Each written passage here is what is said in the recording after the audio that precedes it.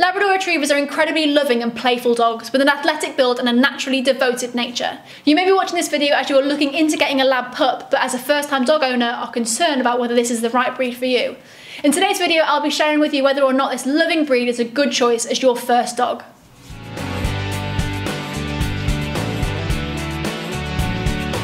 Welcome back to the Fenrir Labrador show. If this is your first time here, my name's Hattie. I'm a certified canine leader here at FenrirCanineLeaders.com, and this channel is dedicated to helping you learn everything you could possibly want to know about the Labrador, then how to become high-level canine leaders that can raise the perfect labs. So if you're a lifelong Labrador lover, thinking about getting one, or just started your journey with your new lab pup, then this channel is for you. So make sure you hit that subscribe button and turn on the notification bell so you never miss a future Labrador video. So let's dive into today's video and find out whether or not the popular Labrador is good for a first-time dog owner. There are many things to consider before bringing a puppy into your home, especially if this is your first ever experience of having your own dog. Over many years and through careful selective breeding, the Labrador have proven to be incredibly trustworthy and reliable dogs, both out as working dogs and in a home environment, which makes them an amazing breed for a first-time dog owner. They are well renowned for their sensitive nature, as you may already be aware of after seeing lots of lab shoes for service, assistance and therapy dogs. They are playful dogs that desire love and affection from their human companions. As I mentioned at the beginning of this video, the Labrador has a naturally devoted nature and is known to be loyal and caring towards their owner. Labradors are playful, but they are also easygoing dogs that display a wonderful temperament. They're known to be a great dog for the family, especially with children, due to their sensitive and affectionate nature. They are known to be great dogs for the family, especially with children, due to their sensitive and affectionate nature alongside their dependable companionship. Their well-balanced temperament is inherent to them, but as with all dog breeds, you are required to provide them with lots of socialisation from a young age with strangers and other animals for them to grow into good-natured and well-rounded adult dogs. Although they need quite a bit of care and attention, they are an incredibly good choice for a first-time dog owner that is after a dog that is loyal and affectionate. The Labrador Retriever is a very intelligent dog, which is proven with the amount of service labs you can find these days. It is their kind and extremely willing nature that makes them relatively easy to train. Their love for their human companions makes them extremely eager to please you. They benefit greatly from knowing who their leader is and their place in their pack. A lab's high intelligence means that they love to engage in different mental stimulating activities, which again can make training this breed relatively easy.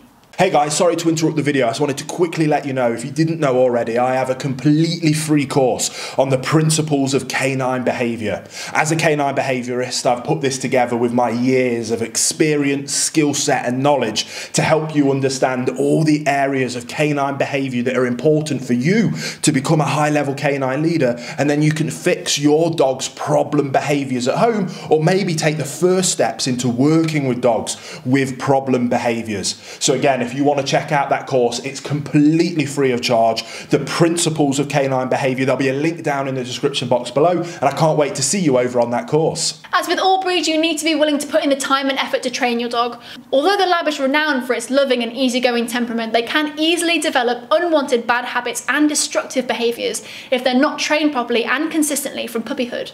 They adore being praised and have a high food drive, so this type of rewarding can come in handy when training your pup.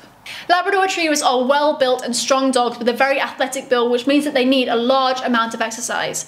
Originally, the Labrador was bred to work alongside fishermen in Canada, which meant a lot of hard work swimming and retrieving for long hours of the day.